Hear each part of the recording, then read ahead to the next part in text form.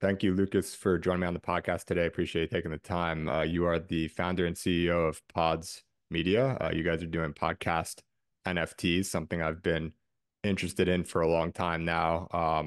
I know, people have seen about NFTs in the realm of art or, profile pictures, things like that. And for those who aren't as familiar with crypto, bear with us. Maybe there will be parts of this conversation that will make more sense, but we're going to kind of speak as if it's a crypto native audience.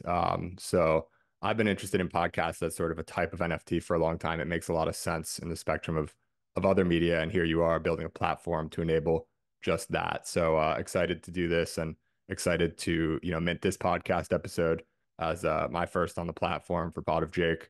So I think we've got a pretty cool thing lined up here. But before we dig into too much of anything, would be great to kind of get your story from as early as you're willing to start to what you're doing today and talking through some of the decisions you made along the way.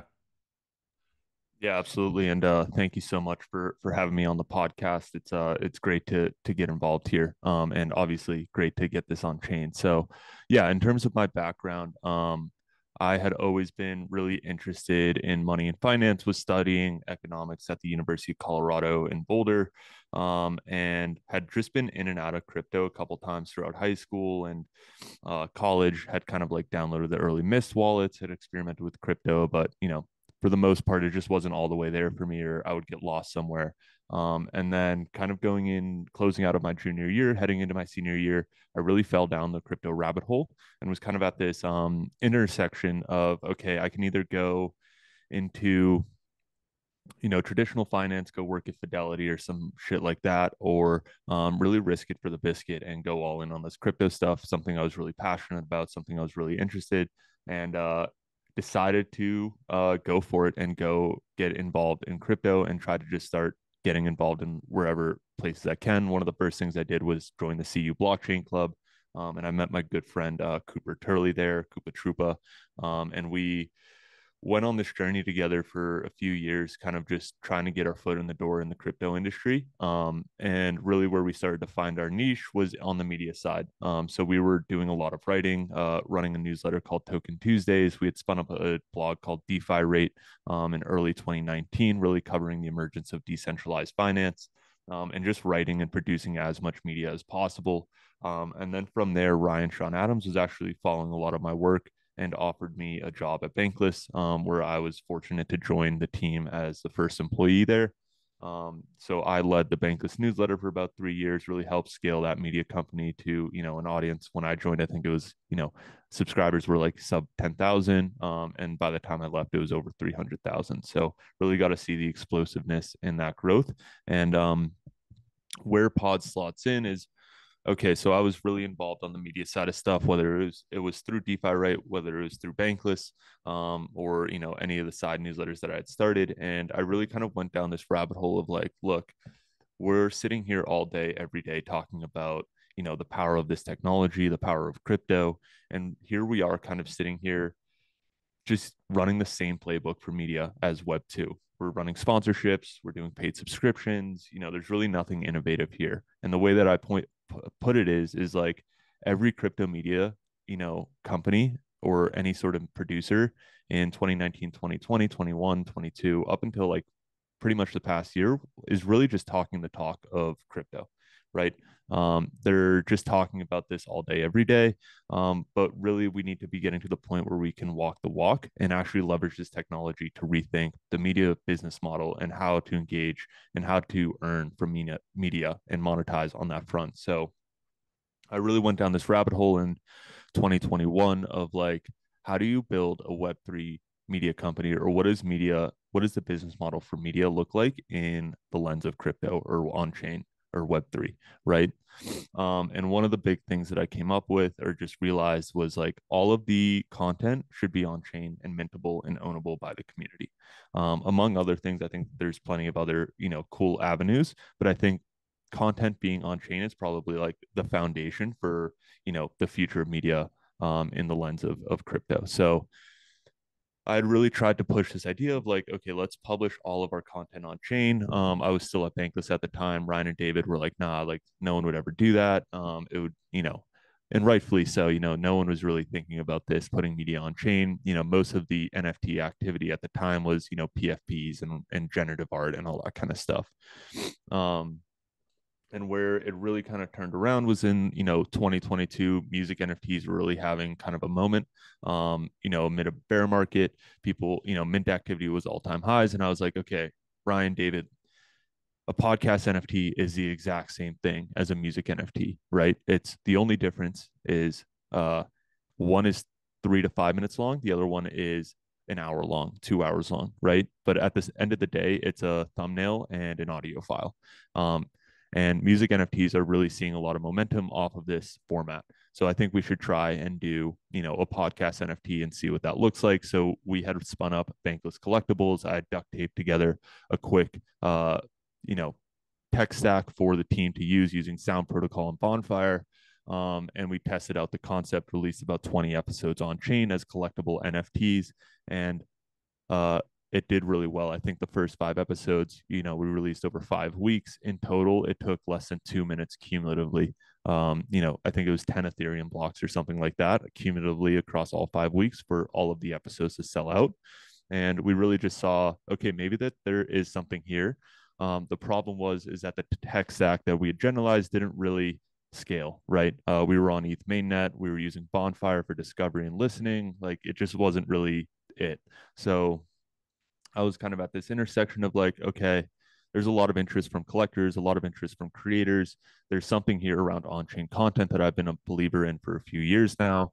Let me take a step back and see if I can generalize this tech stack for every podcast creator. So I had left Bankless back in May, so a little bit less than a year ago, or yeah, a little bit less than a year ago, and went on the venture to build pods and build this native platform for podcasts to publish on chain to open up a new monetization and analytics model for creators. And we can kind of talk a little bit more about that. But I will pause there since I just went on a long monologue. Yeah, no, that's great. I appreciate the story, and it definitely makes sense as to how you've landed where you have and building this platform for podcasts to go on chain. When you left Bankless like a little less than a year ago, did you know, this is what you were going to go build? Did you leave to build this, or did you leave and then Yeah. independently come upon the conclusion to go build this? Yeah. So I had kind of put together some V0 tooling while I was still at Bankless, just kind of, helping them publish some of the episodes that we were releasing on chain.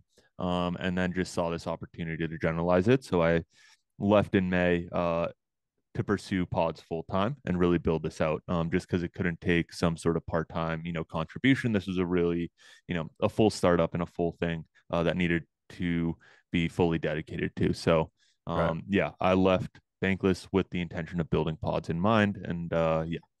Nice. Well, a lot of progress in less than a year. The site looks great, and you guys have a lot of podcasts booted up. So all looks pretty good so far. Would be curious to hear, you mentioned like early interests in crypto, joining like the blockchain group or club in college. How did you like help me understand how you sort of landed upon media as like that cross section where you really found things interesting versus like, a lot of people they get into crypto and they get obsessed with Bitcoin or there's various different ways to like sort of plug in DeFi, whatever it might be. You took this interest in media in particular. Can you sort of trace why that was, like how that happened? Yeah, I think it's actually something that I never personally expected. But in 2018, 2019, there weren't really many opportunities, for non-technical people in the crypto industry. And media was kind of like the big thing of like, okay, you can start writing, you can start creating content, helping educate people was really like the main area that people could scale their work. And, through that, build a connection, build a network, build connections, really make a name for themselves, build their brand. So yeah, the reason I fell into media was really none other than like this was the main opportunity to, contribute to the space and like where I could find the most value in contributing to the space as a non-technical person at the time. And obviously today, like there's so much more opportunities for, BD, growth people. There's so many roles for non-technical people now that it's a lot more mature. But I think at the time when I was getting involved, with no experience, I was right out of college, right? So I had no experience, I had no background, and media was just kind of like the one thing that I could probably contribute to and started finding the most value out of and getting the most value in return. So it was really just a forcing function and nothing else, to Yeah, be no, honest. makes a lot of sense. And so, did you start by mostly doing like writing, or were you like curating other people's Yeah. writing? Like, how did you plug in into media? Yeah, so me and Cooper were both writing a lot, really covering the emergence of DeFi. So really helping people understand what Uniswap was, how to take out a loan on Maker, um, you know, uh, provide liquidity on Balancer, all sorts of kind of tutorials and educational pieces. And yeah, that was really where we found our kind of niche, was being able to distill, complex DeFi protocols into like very actionable insights and like guides for people to use them and leverage them. And that was really like the main area that we found ourselves. And then also in addition to that, we were personally just very interested in the token game and still am, where just analyzing different token protocols and understanding where value accrues and how to kind of invest and allocate capital into these things. So that was kind of our newsletter Token Tuesday, where we were really analyzing a lot of these DeFi coins and DeFi tokens at the time, trying to figure out, who are the front runners, who are the, best bets to place your money on, all sorts of stuff like that. So that's kind of where we really found our niche, was kind of on the one explaining DeFi and two how to invest in DeFi. Right. And then so you got discovered basically by Ryan at Bankless, and he brought you on board there as like the first employee. I think he said there was like less than 10,000 subscribers when you joined, and obviously when you left, hundreds of thousands. So pretty big, growth there, like in a relatively short time that you spent there.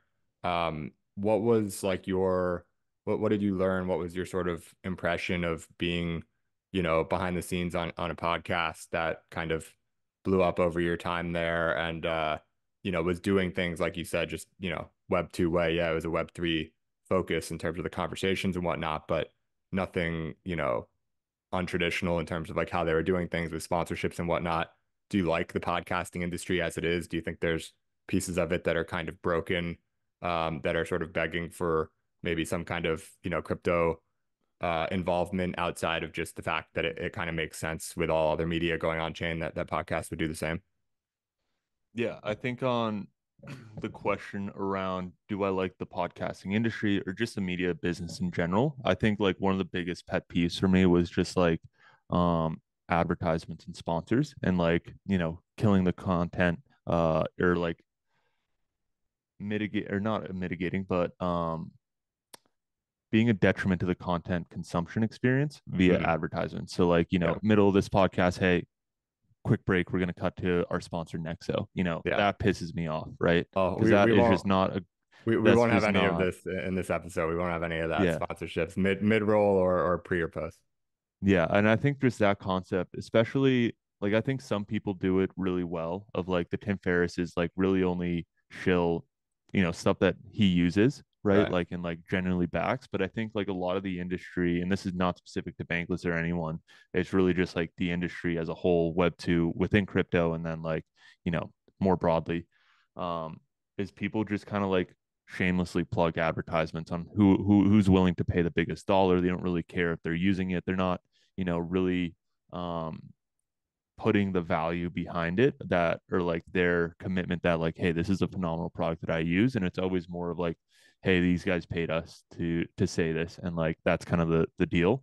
And I think for me, that's just like not an optimal business model. There has to be something better. And that's kind of where I went down this rabbit hole of like, how do we monetize based on something about the content itself, and just publishing the content on chain enables the content itself to be fully monetizable. And then the other side of it is like, okay, your alternative to sponsors is like paid subscriptions and gated content. And like that is also not like super ideal because you're gating all of the content, you're restricting the audience growth and size that can and reach of that content. So publishing on chain really provides this kind of happy medium, happy balance of I can release this work for free. of anyone can consume it. I can put it on YouTube, I can put it on Spotify, anyone can consume it. We can maximize on that growth, but also not destroy like the consumption experience of like we have to plug in advertisers, or anything like that. The content can just be mintable for the people that really love it and that really want to own it, or and really want to support you as a creator, right? And those avenues, I think to me, it's just a much more organic, stronger monetization experience for both sides of the collector and the creator, right? The creator doesn't have to worry about getting a sponsor or shilling anything like that, or restricting their audience size via paid subscriptions. And the collector gets to own the work, right? They can super like and support the creator directly for that content that they created just because they like it. And it doesn't have to be anything crazy like hundreds or thousands of dollars. It can just be $2, $5, anything like that. Just a small tip to support that creator. And in return, I actually get a copy of it and I get to prove that I was here and I've been a supporter. And maybe you'll notice it. And we can talk a little bit more about that social graph aspect that I think is really powerful. But yeah, I would say the business model today via Web2 is not optimal via subscriptions and advertisers. And I think minting provides a much better experience for everyone. Yeah, I tend to agree with you. I think since I've been doing this for a few years now, and in the beginning, I didn't have the audience or anything to monetize, so it wasn't really a concern. But then once it started to become like, okay, are there ways I can monetize this without sacrificing the quality of what I'm doing or the authenticity or anything like that? I think to your point, like the advertising, there are better and worse ways to do it, but in general, like my initial sort of inclination towards it was not like super positive. I ultimately ended up changing my mind for a while, and I was like, you know what? The sponsors, which I originally viewed as being kind of like selling out or something, I realized, they actually don't really like people don't actually perceive them that way. They're like very normalized, and so as long as you're sort of promoting products that you genuinely use and love and would recommend regardless of sort of the sponsorship, it's like it kind of looks like credibility to people on the outside. So I did do sponsors for a little while. I had like the Oura ring, which, I was using for a couple of years already at that point, and they were a sponsor, and um, a couple others basically of products that I used and genuinely loved and was recommending anyway. That's kind of how the Aura one started. I reached out. I Mm-hmm. was like, look, I've been recommending this to friends for like 2 years now, and I had the CEO on the podcast. So I was like, maybe we can just make this a real sponsorship, and that's how that worked out. But ultimately, I don't have like a huge audience still, and so the numbers didn't really make sense. It wasn't really worth either side's while, so I sort of cut that off. And then on the other side of things, it's like with the subscribers, the paid subscribers, the premium tiers, stuff like that. It's like I agree with you. I mean, and there's no like need for me or I have zero desire and actually like the opposite desire of like restricting my content to certain audiences or even giving some sort of like premium, like doing something extra for a piece of my audience or something like that. Like I kind of want to just do what I want to do and make the content that I want to make and have the conversations I want to have and just share it with anyone around the world with an internet access. Like that's, the broadest reach possible and to make it free for everyone and everything like that. And so there's no like sort of obvious answer within that for how to monetize the thing. And even if you have no problems or no qualms with the sponsorships, it's still like very much a power law game, right? Where like only the top, 1 or 2% or whatever of podcasts or media of any kind can really substantially monetize. And so, is there a way to do it where, up and coming artists or up and coming podcasters, I mentioned artists because in music, you've seen some success here with like indie artists who are able to monetize far earlier than they would by like, signing a record deal or something like that, just by getting some of their serious fans behind them in like sort of an on-chain media type of way. So I like the way that you're sort of setting up the story and threading the needle there. And I guess the best way to sort of introduce what you're doing might be kind of like from scratch, like how you've actually built this, got the podcast on board, and some early sort of signs of positivity from experiments being run on the platform. Yeah, I want to pull on a few threads and then we can talk about, how we build pods. But I think the big thing that is really interesting is the day zero monetization that you get and like that minting is a permissionless monetization model for anyone, right? So you don't need to wait until you scale up an audience to 10,000, 100,000 people in order to make it attractive for a sponsor. You can just do it on day zero. If you have one fan that really likes your work, you can start to monetize. And maybe it's not a lot, but like think about the long tail of creators. Like we have a bunch of smaller podcasts on pods right now that are maybe earning, 50, $100 every episode. But like for the long tail, given that they have, a couple hundred viewers, that's pretty meaningful, right? That becomes like a source of income for your side gig that wasn't producing anything because your audience wasn't large enough to either get a sponsor or get paid subscriptions or anything like that. So being able to monetize from day zero is super powerful for the long tail. And then through it, when you only have a couple audience members that are listening in the early days, like you are also providing some sort of upside on you as a creator via publishing on chain. So imagine, Joe Rogan first episode, only had he had a decent audience, but 10,000 people may have minted Right. it, for the first episode. Now he's at millions, right? So those first 10,000 people that minted the episode, probably have some upside in Joe Rogan's, growth. Or if you find some creator on day zero, day one, when they have 50 people listening to them and you're one of the big supporters, and then they go out and they scale to 50,000, 100,000, kind of go on that Bankless level of growth, you're probably going to see some upside because you owned a lot of that early work, right? Right. So for the collector, this is actually really interesting to curate, up and coming creators, own their work, and see if you get some sort of, upside as they scale up their audience. And a big key piece of that is continuing to, engage the collector side, the on-chain piece. Like you can't just, publish on-chain, have it, just kind of loosely there. But I think creators that really approach this from like, hey, I can go out, mint my content, and build an audience and support that audience and reward that audience for being there and helping me out and supporting me. You can really start to provide a really compelling experience for early audience members and listeners and viewers.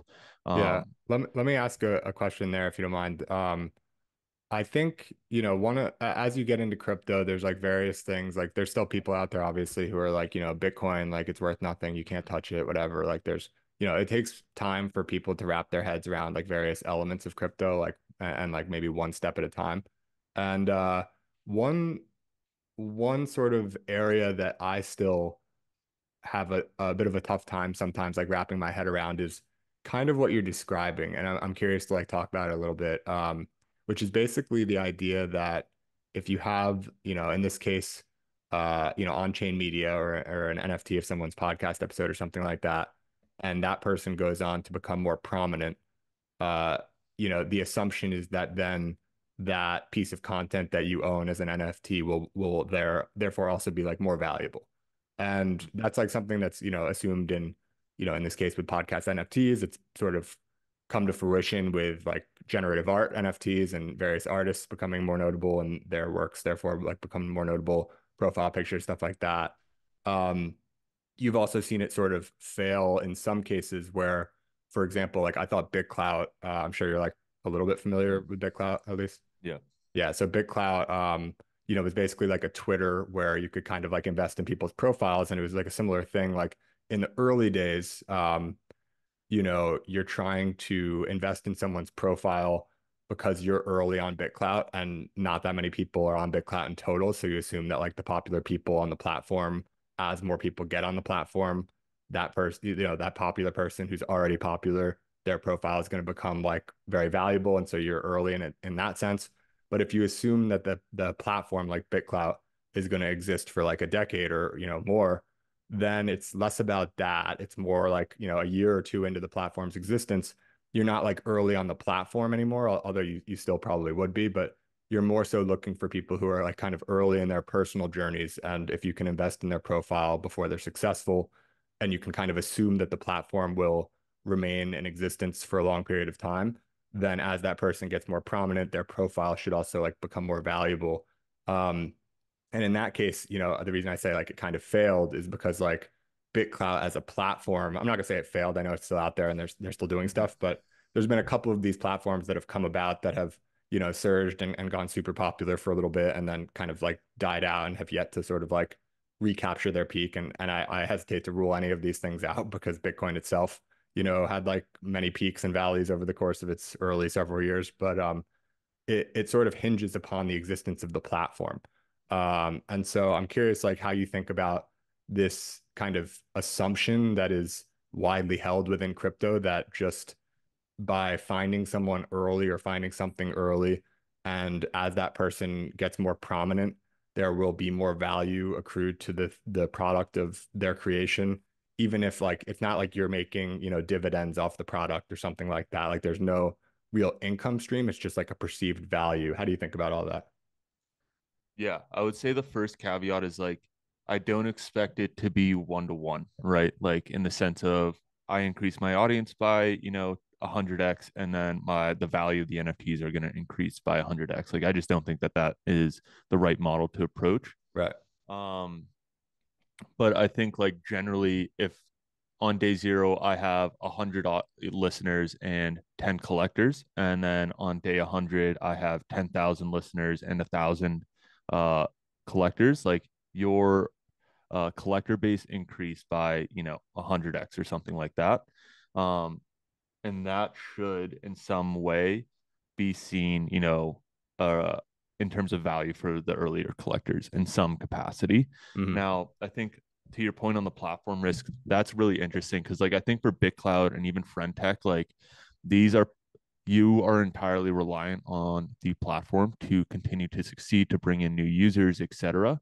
I think where on-chain media is a little bit different, and this is true for Zora or for pods or anything like that, is that the media itself is on chain, and you don't necessarily need the platform to succeed. You really just need your media to be available to mint, because I can publish on Zora and then maybe I come across it on Farcaster and mint it there.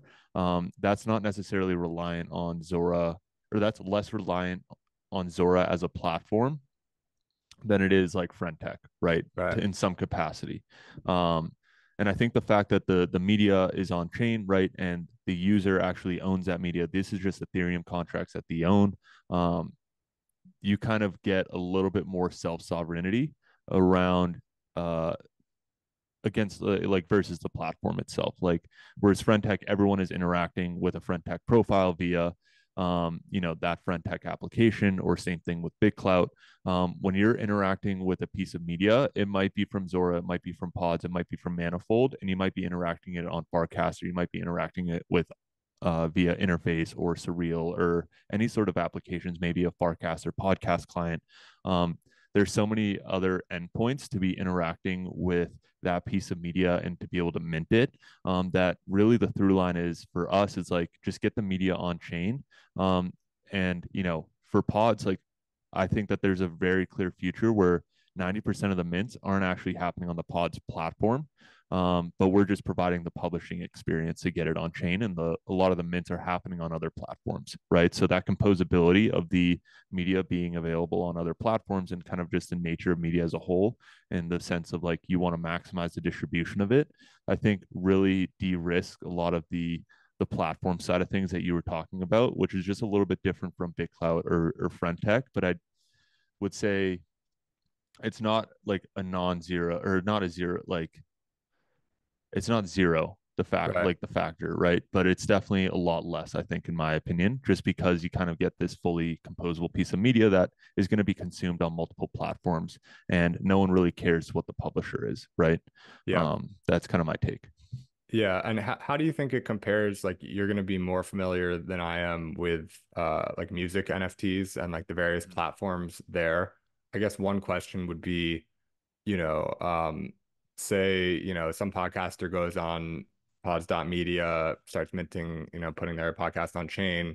Um, and 5 years from now, I'm not saying this is expected reality, but just as a hypothetical, pods.media, let's say, doesn't exist anymore, and there's some like massive player that came in and actually you know like succeeded in probably the roadmap that you guys are pursuing, but it ends up for whatever reason not being you guys. That podcaster who started putting their podcast on chain via pods media, basically I think what you're saying is like, the unlike friend tech or BitClout, where their profile, if the platform kind of fails, their profile generally kind of fails.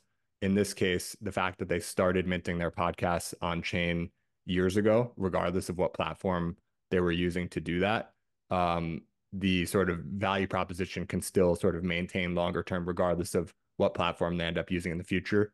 Is Right. that that sounds kind of right? And then so, Yes, and the yeah, reason go ahead. for that is because they own the contracts that their content is hosted on, and that's just Right, an Ethereum contract that this new platform Pods 2 or whatever you want to call it can go ahead and just be like, oh wow, like Pods had a lot of the podcasts on chain, but we're providing a better experience. We'll go ahead and just index or be able to migrate your Pods 1155 contract to the new platform, right? right, And that is owned 100% by the creator. Whether we exist tomorrow, if we go dead tomorrow, like all the content still exists. It's on our weave. It's owned. The contracts are owned by the respective podcasts, and they can go and use that and plug that in wherever. They could go and spin up a new tool that publishes to that contract, all sorts of stuff, right? So you kind of get a little bit more defensibility and less platform risk right. when the contracts itself are owned by this respective creator. Right. And there's still going to be like protocol risk basically, which Mm-hmm. exists in these platforms as well. But that's like sort of a layer deeper where, it's more reasonable to believe that, Ethereum is going to exist in 5 or 10 years than, friend tech or something like that. Mm-hmm. So it's, there's risk in any case, but once I think that's been kind of the interesting thing about crypto, like as people have kind of built the infrastructure over these first, decade plus or whatever, or, less so for Ethereum, it sort of takes time, even if the infrastructure is fully there to do a lot of cool and interesting things, you really need to be able to like rest assured that the thing is still going to be there in like 5 or 10 years in order to comfortably build interesting things on it. Because even if your thing is really interesting and great, if the protocol doesn't exist, like it all fails. And so it's sort of you need to kind of I think the industry has, in terms of like consumer apps and stuff like that, there's been a requirement for patience to see because you just can't, the earlier you bet on a brand new protocol existing for 10 years, that's like kind of an out of the money bet when the protocol is Yeah. 6 months old. But when it's 5 years old, you can more realistically predict that it'll be around in 5 or 10 more years. 100%. And yeah, I think that part is really interesting. And then what's really interesting, and like I kind of mentioned this already, is that like all of these contracts, right? You get to own your own self-sovereign contract, and you can kind of take that wherever you want. Whereas like, you on YouTube publishing this video on YouTube, like you don't actually own that work. If YouTube decides to deplatform it or just take it off the website or decides to shut down tomorrow, like you lose all of that content. Whereas, in some respect on Ethereum by publishing on chain, you get to own that all that content 100%. Like we, even as pods, don't have control over any of the podcast feeds that are being created on pods. So the explicitly have to add us as like an admin or something like that to the contract in order for us to have any control over it. So even if we just deleted ourselves tomorrow, like all of the contract, all of the content still exists, and it just takes someone to kind of re-architect or put the pieces back together. But all the pieces are there, right? Which is, I think, the most important part. Right. Yeah. So one of the interesting things you guys are doing, in addition to allowing podcasters to put their content on chain, is you've basically, if you're a collector on pods.media, you're minting your favorite episodes of your favorite podcasts that are on chain. You can then go and, so say I'm on there, right, as like a collector. My buddy can go to pods.media, connect with their crypto wallet and they can go and see my collection. But not only Mm-hmm. can they see my collection, they can actually follow my every podcast episode that I mint, sort of Mm-hmm. basically a curation of the podcast that I've minted as Mm-hmm. like a feed on, not just on pods.media. They don't have to all of a sudden go listen to all their podcasts on pods.media or something like that. They can take that curated feed that I'm creating through minting. It's not just like I'm like adding to a playlist, like I'm actually Mm-hmm. minting and spending a little bit of money or at least gas fees or whatever to go and mint these podcast episodes that I like.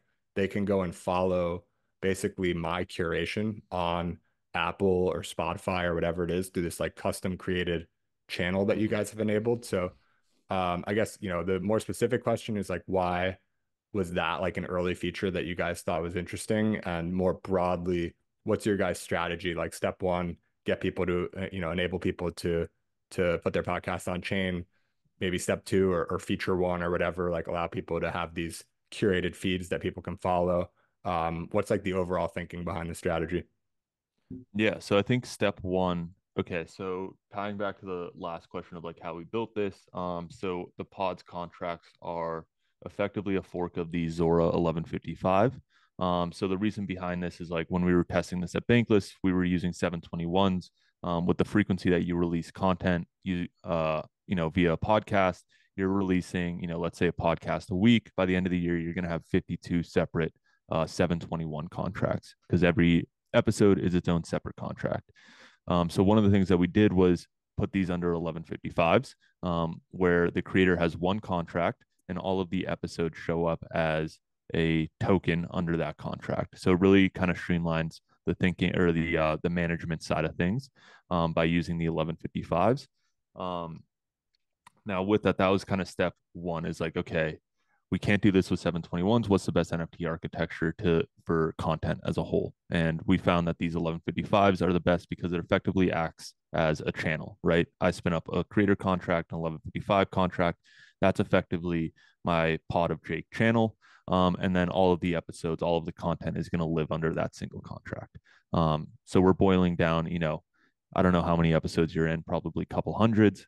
So we're boiling down, hundreds of contracts down to one single contract in perpetuity. So that was a big step.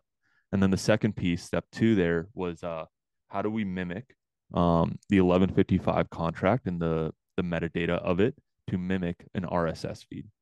Because for podcasting, an RSS feed is the protocol. It's like an open protocol responsible for syndicating content across the web.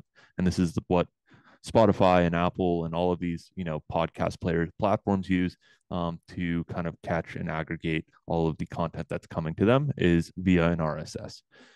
So one of the first features that you're talking about was, okay, how do we build these 1155 contracts in with the same respect to an RSS feed? So can we match all the metadata, all that kind of stuff? And we got to that point. So we were able to generate effectively what's currently a private RSS feed for every podcast on pods. And this is effectively taking all of their 1155 contract data and all the token ID contract data and syndicating it as an RSS feed. So that's where that came from.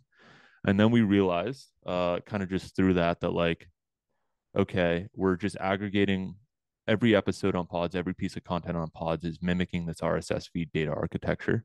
Um, and we realized like, okay, like a profile, someone's collection has all this exact same data.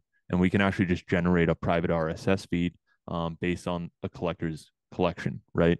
So that kind of creates this new mechanism that we hadn't really seen before, where it allows like someone to curate their own RSS feed and personalize their own like private feed so that other people can listen to it, via their normal player. So that's actually a big piece of it is like by doing this, the 1155 contracts, all the on-chain data can seamlessly plug into every other podcast player outside of a couple of them. Like Spotify is one of them because they're gated and they're closed. But Apple Podcasts, Google Podcasts, now YouTube Music, most podcast players support this where you can just paste a link that's an RSS feed and now it imports all the episode content. So by creating this architecture, we were just really easily able to plug into the Web 2 side of stuff, which I think was kind of a unique and novel like mechanism for us to bridge this gap between Web 3 media and Web 2 media. Um, and I kind of lost my train of thought there and where we wanted to go here, but I think the through line was for these RSS feed features. We were really just trying to one mimic what Web2 media was using for syndication, and then two matching it to Ethereum contract data. And through that, we actually had a lot of opportunities. Like one was the podcast feed, and the second one was these collector feeds. So we could enable collectors to, when they mint on chain, it kind of adds it to their collection, and then we're generating an RSS feed from their collection. So It really enables this unique experience where, someone that's a podcast listener can really curate their own episodes, share it with their friends, be like, hey, yo, follow my feed. Anytime I'm into an episode, you'll get a notification from Apple Podcasts saying that there's a new episode here that you can listen to. I put $2 to $3 behind this, and I think it's a great episode. So go and listen to it. And that kind of social experience, I think, is something unique that we haven't been able to see. And yeah, it was kind of just like a random bonus idea that kind of came out of us just building the podcast feeds, the RSS feeds, is that we realized that collector profiles or collector collections have the same kind of architecture, and we could just generate something from that. So that's kind of where that came from. It was just kind of a blind luck on that. Yeah, no, nice. I think it's an interesting feature, like even independent of any crypto elements. Right. The concept of being able to follow what someone else is following in a sense. In this case, they're also, minting. But again, if you even remove the crypto element, I know there's like, curation is like very important, curation of information, like, creating your own information diet these days. And I think some of the smartest people in the world, like one of the most valuable things they have to offer is basically their own information diet. And so if you can sort of like take someone who you really respect and admire and have learned a lot from, and you find yourself wondering like, like I wonder who they follow on Twitter and what blogs they read and what podcasts they listen to, independent Yep. of anything crypto related. It would be super interesting to be able to tap into like follow that person's Twitter feed, follow that person's blogs that they read, and follow their podcasts that they listen to. Again, independent of anything crypto related. And obviously, you're not just going to necessarily like follow one person's feeds and everything like that, but you can sort of develop your own information diet through the Mm-hmm. combination of a few different people's curations. And obviously, Right. you'll have your own curation as well. And people can become basically, prominent without having to even create any media, just by being like excellent curators of media. And it almost adds a value to an otherwise pretty valueless like consumption habit, where if you're actually like a super um, interesting consumer, and like you're able to identify great content better than anyone else in the world, like you're not creating any of that content, but you're still a very interesting person to follow. And that opportunity doesn't really exist in a lot of different formats today, other than like, I might follow your blog on which you mention a lot of the content that you're consuming that week or something like that. But I think as a like infrastructural piece, being able to follow someone else's podcast curation is really interesting. Um, Mm-hmm. so switching gears a little bit as we're coming up on time. I know you guys have some plans for an upcoming launch. You guys are gonna sort of get base involved, which has been a very popular L2, especially on Farcaster, which is how we got to interacting a bit. So maybe you could talk a little bit about what's going on between you guys and base, and how you guys are also integrating with Farcaster a bit, and just taking advantage of these both Farcaster and Base, which are doing quite well over the last year plus. Yeah. So if you're listening to this episode, it should be available on base on pods at the time of release. So we're very excited to integrate base. When we were launching pods in like our private beta or just like starting to deploy a lot of the tooling, base was just announced.